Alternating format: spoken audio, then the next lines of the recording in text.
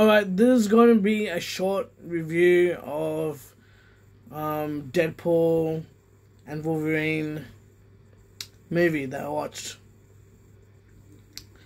That's what's called, Deadpool and Wolverine.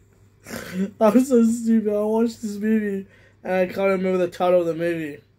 God, this is so sad.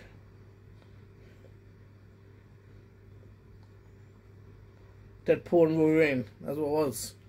Deadpool and Wolverine. And the action was great.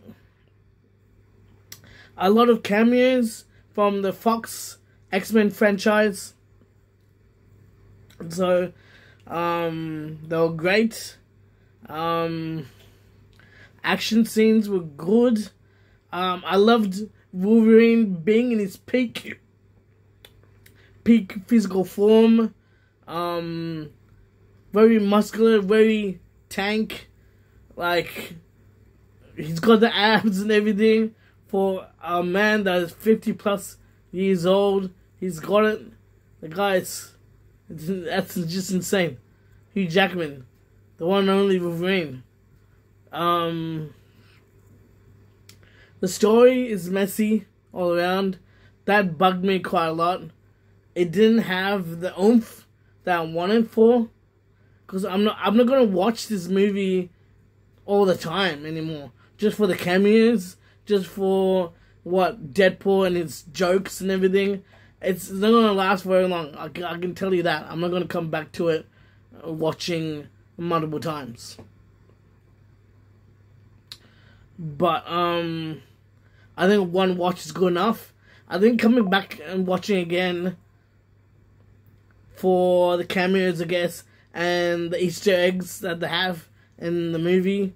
Also talking about a little bit about the MCU as well, and I want to go back to those scenes and watch it again.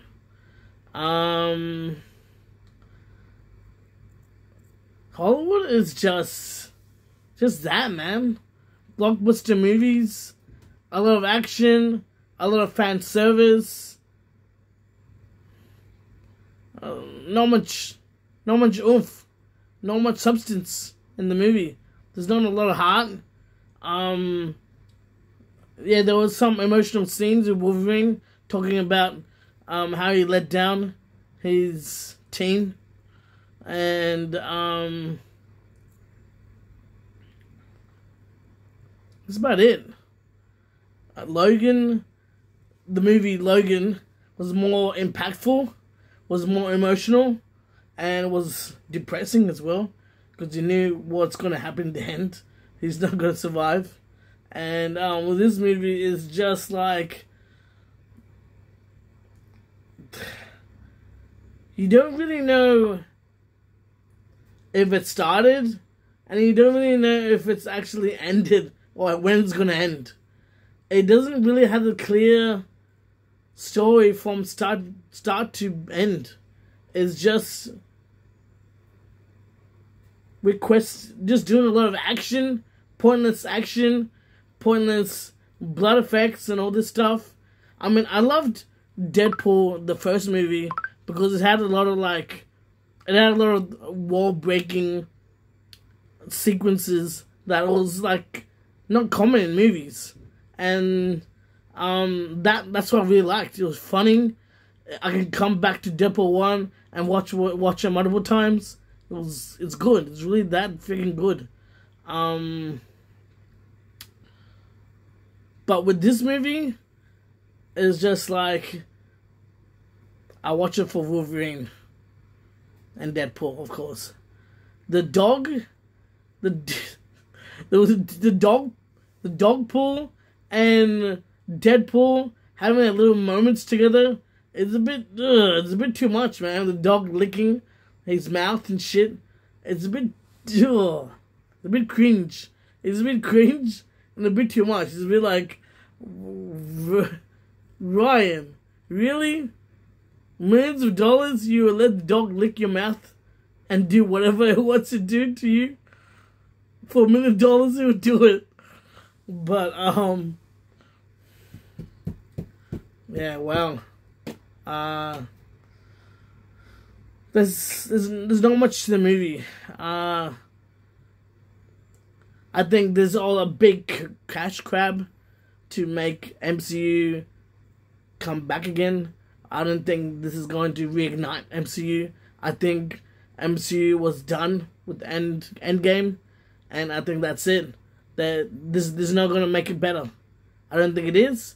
It's all to make money, and that's what the fans wanted. And this it's not like after this movie, other MCU movies are going to be better than not. It's not going to be like that. This seems like a fan service only thing that they wanted to do, and they did it because it's MCU. And it's not even an MCU movie, really. The only MCU thing is with the TVA. That's the only relevance to it. Most of it, it's all about the Fox characters, the Fox established X-Men franchise, and mostly connects with them. There's no MCU characters interacting with them at all. So yeah, it's a bit of a letdown in that regard. But and yeah, that's it. I thought this movie gonna be better. I thought it was gonna fulfill my expectations, but it didn't. I think it's overhyped. I think they wanted to have more action, no story, and just pure fan service. That's it. Just going for the cameos, the fight scenes. That's it. That's it, really. There's not anything special to the movie at all. I don't know what they're gonna do with these characters going forward. Are they gonna put into the MCU? What they're doing, actually. Was this just a send-off for the Fox characters and be like, one and done, that's it? I don't know what they're doing with these guys. So, I don't know. I didn't like it that much. It was okay. Nothing special. Nothing fantastic. I've seen better Endgame. I've seen so many superhero movies that I'm kind of like sick of it. I'm just like, I'm done now. I'm done with superhero movies. I mean, if they can make a Superman movie and establish his character, his strength, what he stands for, and establish that in movies, rather than just making stupid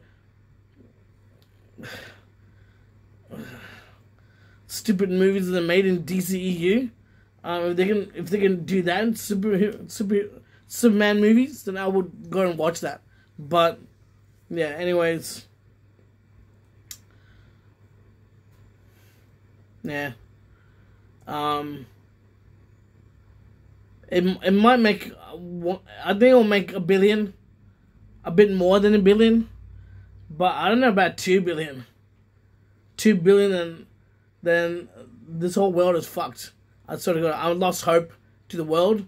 People just want to be entertained easily by pointless action and stupid jokes that are cringy.